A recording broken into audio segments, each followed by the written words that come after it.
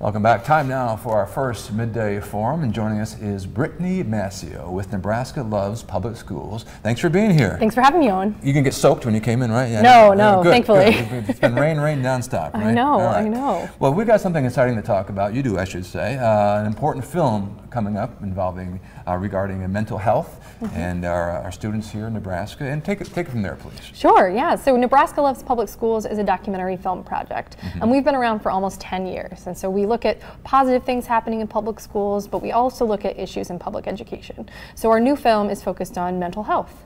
And specifically, I mean, that's a kind of a broad category, right? Mental health. But what specifically are you looking at? Yeah, so the series that we have is called The Mind Inside. And so we've released one episode so far. And that first episode was kind of, what does mental health look like in middle school, through the eyes of a middle schooler? Oh, okay. All right. And this second episode that we're about to premiere on October 11th is all about what social media does to impact the mental health of our students today. That's a huge question. I've got middle schoolers, I've got high schoolers, and let me tell you, they're on their phones, on the computers, they're seeing what people are saying about them. That's the thing in middle school. These kids are always wondering what people are saying about them, where the next party is, why they weren't invited.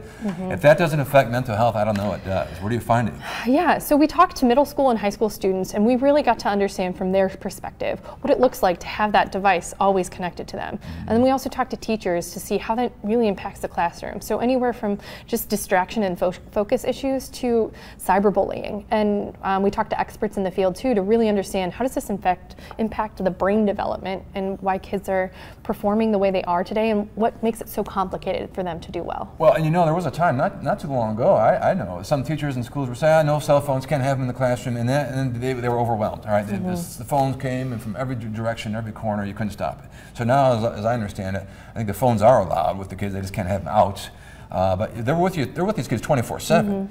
And I don't know what the research says and the scientific studies say, but what are you trying to do with these films? What are you trying to expose here? So I think the biggest thing with these films is just to create an awareness of what's happening. So specifically with social media and mental health, I think it's all about discovery because it's so new. Everything that's happening and the way that it's changing how school looks like today is something that I think it needs a lot of empathy and understanding to really get what kids go through today and what it feels like to have that pressure on them. Okay, so if a parent or a student or a teacher wants to see this film, access it, how do you go about doing that? So we have a big premiere event on Thursday, October 10th at the Alamo in La Vista. Alamo, okay. And then on Friday, we're going to be releasing it online at iloveps.org. So Friday, October 11th. And anyone can view it? Anyone can view it. How long is the film? It's about 30 minutes. Okay, so that's not too long. Yeah, I don't have 2 hours for a film these days, with kids running around. It's a good time. You can even talk about it afterward. No, exactly. And then finally, you said there was a first one. This is the second one. Is there another one coming? There are more coming.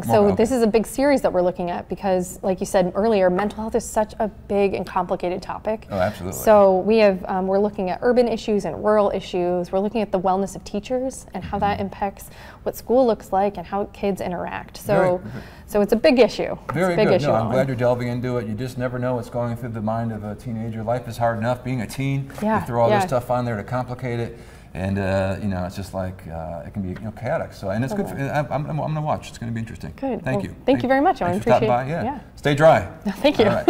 We'll be right back with our second Midday guest. You're watching Channel 8 Eyewitness News Midday.